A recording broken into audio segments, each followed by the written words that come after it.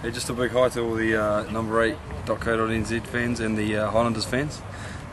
It's good to see your support and get them behind it.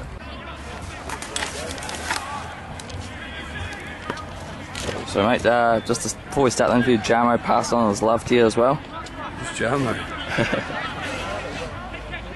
He's a head guy up in Auckland. Oh yep, hey, how are you? And how's the recovery going? Yeah, good. Probably hopefully another 2 or 3 weeks and I should be able to do a bit more training or rugby specific stuff, so yeah, going well. What is involved to making sure this doesn't affect you in the long term? It's probably being patient is probably the key to everything. If I come back too early, it could come get me in a year or so. So yeah, it's just being patient is probably the key. What game will we see you back in? Oh, I don't know. I can't say any game. I'll hopefully be back by the end of the season, but it all depends on pain and how my recovery goes.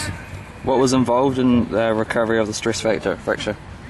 Most of it was just it was time really. It was just the bones needed to heal, and it was.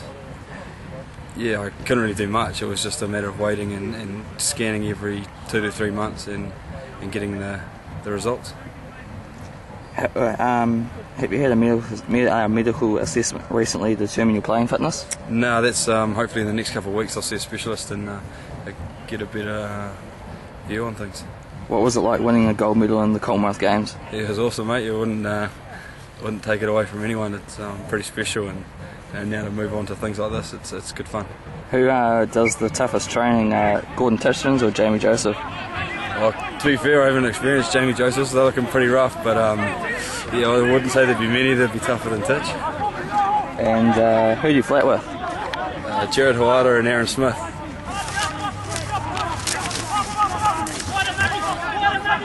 Did you always want to be a rugby player, or was there another sport as a youngster? No, I was always played rugby from about 5 years old, so yeah, sort of stuck to that the whole time really. What's the biggest highlight of your career? You'd probably have to say winning the Commonwealth Gold at this point, probably. Do you have any pre-game rituals? No, I'm pretty standard, mate. I just go with the flow and just roll along.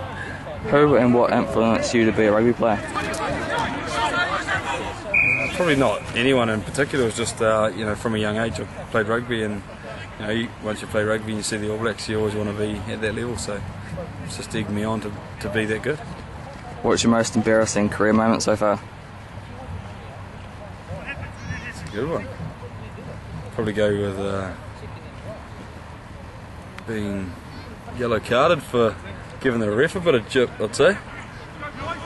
What is your favourite flavoured pie? Nuts and cheese, gotta be nuts and cheese. Who is the biggest personality in the change rooms?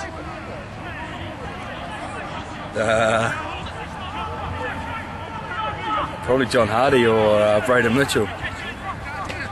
What song would you choose to run onto the field to if Jamie said since his debut game?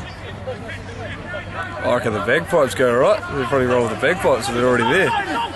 What's the biggest sledge you've received off the field?